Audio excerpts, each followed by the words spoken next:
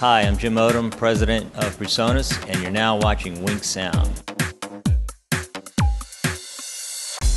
I founded PreSonus in 1995 here in Baton Rouge, Louisiana.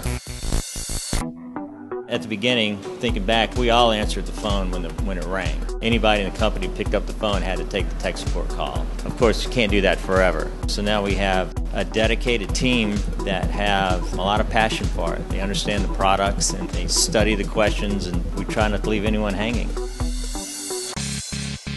We wanted to enable our community to be able to help themselves, but also to know that they can come to us when they need help. One of the things we're doing is we're enabling the moderators on our forums. We're giving them a little more leeway in terms of helping us with going through the threads and making sure that once the answer is given, then we maybe lock that thread and put that aside, and then the moderators can push people towards that information. The transparency of this company is what really drew me to buying their products and contacting their people. I mean, this is not like any other company in the industry. When we as a company are transparent, our users feel connected to us and they feel like they're part of what we're doing. And we feed off of that too, because what they ask for in things like features and products and stuff like that, we really listen. And from day one, Jim Odom has always been really open to listening to customers and trying to do what they're asking.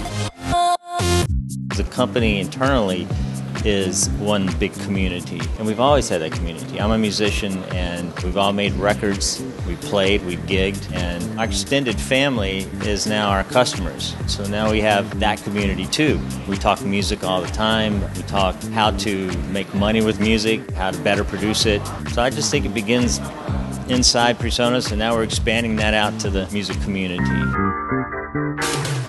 Because of the internet, we don't have the barriers that we used to have to be able to communicate with customers, hear from them, see what they need, see what they like. Because these are the people that are using this stuff every single day. It's really more about customers and how they use the products. Getting feedback from a customer, they may see something that we didn't see. They may have a different application for a product than what we envisioned when we designed it. So making the customer competent with the product and then welcoming their input. And it's an evolving community, and it helps makes us who we are. WinkSound is your source for free music and audio technology videos.